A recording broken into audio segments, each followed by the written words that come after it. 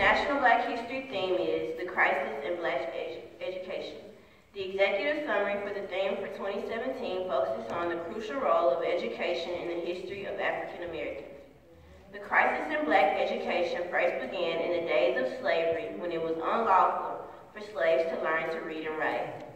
In pre-Civil War northern cities, free blacks were forced as children to walk long distances past white schools on their way to the one school relegated solely for black children. Whether by laws, policies, or practices, racially separated schools remained the norm in America from the late 19th century well into our own time.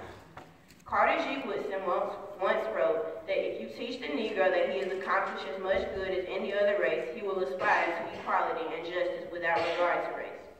Woodson understood well the implications associated with the denial of access to knowledge, and he called attention to the crisis that resulted from persistently imposed racial barriers to equal education.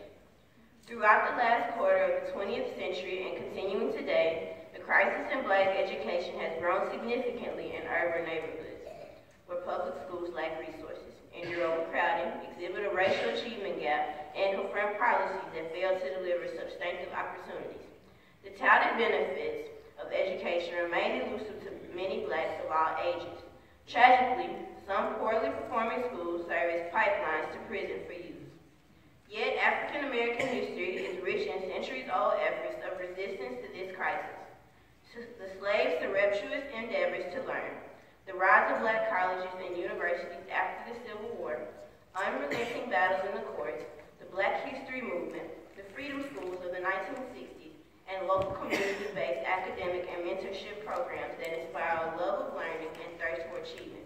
For every civil rights activist that has come before us, addressing the crisis in black education should be considered